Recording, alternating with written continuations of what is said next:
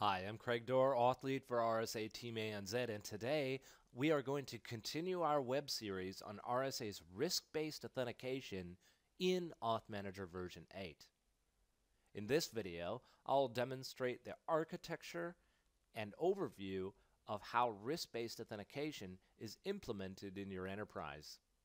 I'll also go over the flow in terms of user authentication with risk-based so that you can see the value and benefits and ease of use. But first, I'm going to go over what I've drawn on the whiteboard here, just to give you a lay of the land of all the components in play. Of course, we would start with Authentication Manager, a primary and replica, sitting hopefully next to an identity source of some stripe, in this case Active Directory. This obviously contains all your users, groups, and attributes, which will be utilized in context. I'd also like to call out an SMS provider. If your risk engine is going to be using SMS tokens or on demand as a step-up method, an SMS provider is required. Between the red lines, we have this DMZ concept where all of our edge network and user-facing services exist. In this example, it's an SSL VPN. It can also be web applications and others. We also have the RSA web tier, which is a component of the risk engine that comes with Auth Manager version 8. The web tier is an installable component onto a Windows or Red Hat server. It also contains optional components such as the self-service request console. It also contains a token server, which provisions and activates tokens out to end-user devices. The first part of what I want to show you is basic Secure ID authentication. This is just using a token, and I want to illustrate in context how it works. Typically, the user will start by visiting the edge network device like an SSL VPN. Inbuilt into most of these VPNs is an actual dedicated Secure ID agent. This is produced by the manufacturer, and we partner with all sorts of vendors in order to help them instrument Secure ID in their products. If a dedicated Secure ID agent is unavailable, you fall back on Radius. And the good news is both Radius and Secure ID support risk-based authentication. And the idea here is that when a user comes into the VPN, they are prompted via policy to provide a token code. And that functionality is delivered through the Secure ID agent or Radius back to Auth Manager to validate.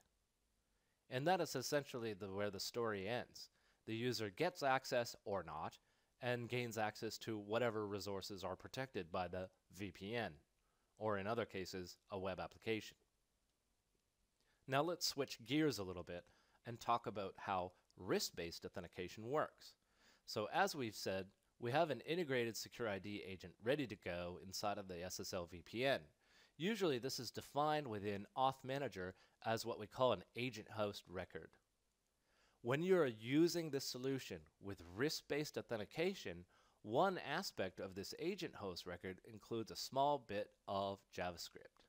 And what we do is we install it into the SSL VPN. We provide the script and you install it. We are taking advantage of a natural piece of VPN or web technology, which allows you to customize the login experience for your end users. So for example, if your policy dictates a resource is protected by RBA, it will launch a page that includes this JavaScript, which performs a certain function. And that function is a page onload event, which redirects the user's browser session over to the web tier. The web tier contains basically the conversation with the end user device. And then it also performs user level authentication based on their RSA password or Active Directory credentials.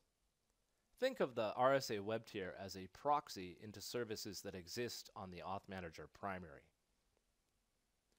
As stated, once the redirection happens and we take over the conversation, we do a set of evaluations. And we evaluate the user's device based on components of the user agent string in the web conversation.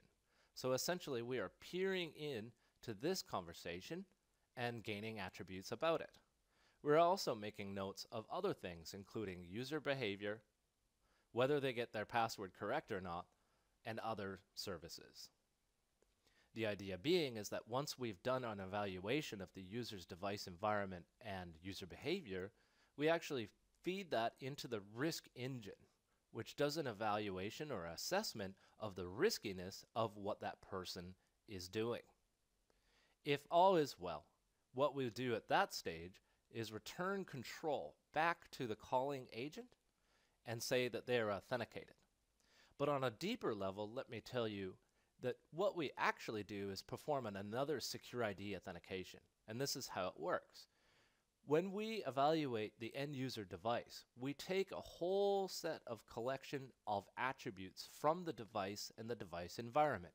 Things like screen resolution, pixel depth, browser version, browser extensions, operating system version, and patch level, etc., etc.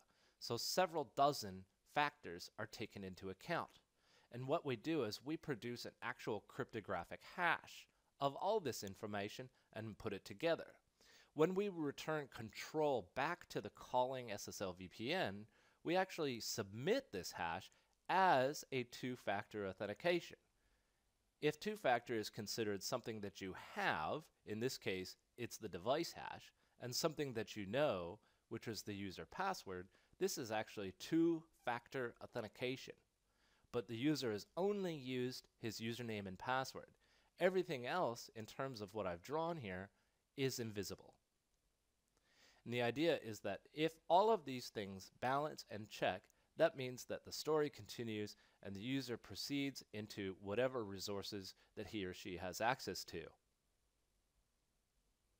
The next stage is when the user does something anomalous. So once we've actually fed and authenticated the user based on all of these factors, let's say that the user logs in at 9 a.m. from the same browser every single day. And then all of a sudden, the user is logging in at midnight from a totally different device environment. Well, what this will do is it might trigger the risk engine.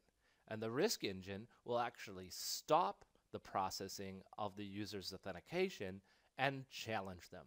And what it does is it challenges them with a configured step-up method. Presupposing that the user already has a pre-configured step-up method, typically an on-demand token, what happens is that the step-up will actually challenge this user in line and send an SMS message. And that SMS message goes out to an out-of-band device, which in most cases is a mobile phone. The SMS reads off the token code, and the user will enter that token code during authentication. If that is all good, then the user device is registered, the behavior is noted, and then again the user will continue through. And in this sense, the actual authentication is an initial hash based on their secure ID hash inside of the device environment. And then with StepUp, it's another two-factor authentication system.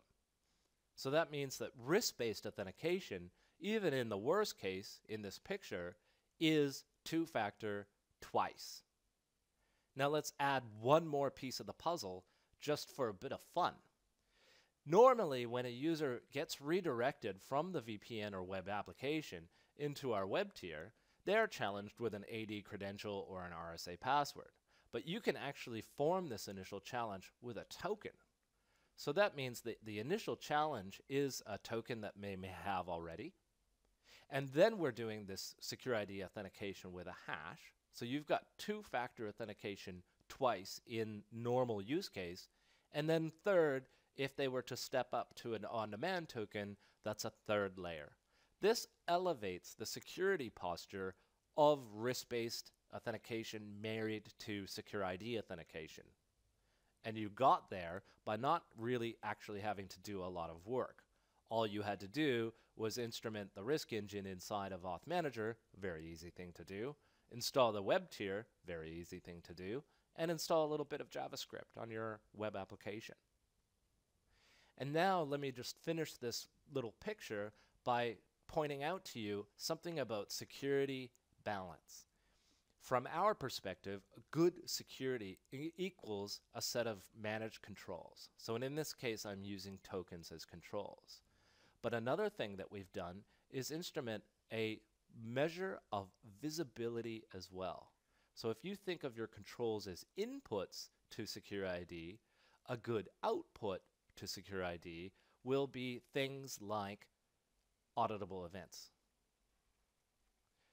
And let's say, for example, you're using this situation to authenticate the CFO in logging in.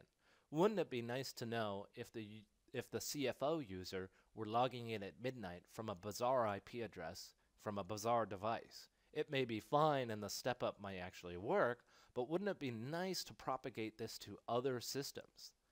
With the risk engine, you get a visibility over the types of activities that happen during authentication, such that auditable events include logging in at midnight from a new device. What that can be done is you can propagate this downstream to an external CM system. RSA provides one such CM system in what we call security analytics. Also syslog and also SNMP, or all of them. And then another visibility component that we particularly like is also the built-in reporting engine. All of these capture auditable events in terms of events or users of interest in your environment. And that is a deeper understanding of how the risk engine works with Authentication Manager. Now you've seen the complete picture. If you look at our other videos in the channel, you'll see mechanisms around how to establish step-up challenge for a large mass of users, and you can also see other use cases for RBA and how that works. This concludes this video series on risk-based authentication. I hope you found it informative, and please come back for our next video. Thank you.